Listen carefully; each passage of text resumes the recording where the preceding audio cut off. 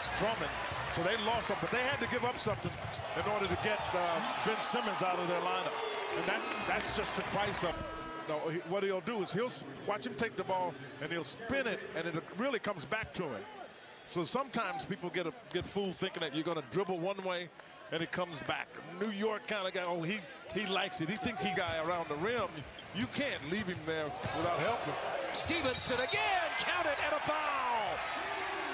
Little dance for the crowd on